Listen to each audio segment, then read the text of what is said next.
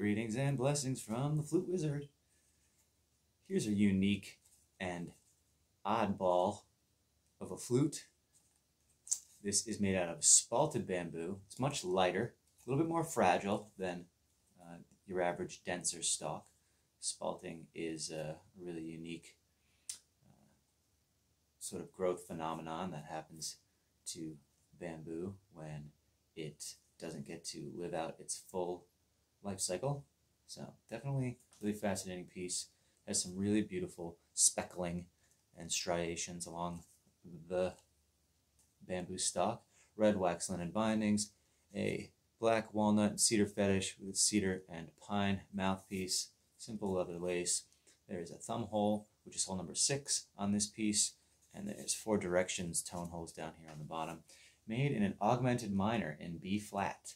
B flat 4, augmented minor, really, really odd and fun little tuning. Definitely on the unconventional and road less traveled side of things. If you like my content, please feel free to like, share, comment, subscribe, and follow. Hit that notification bell. Stay tuned for all the fluty goodness. And of course, enjoy.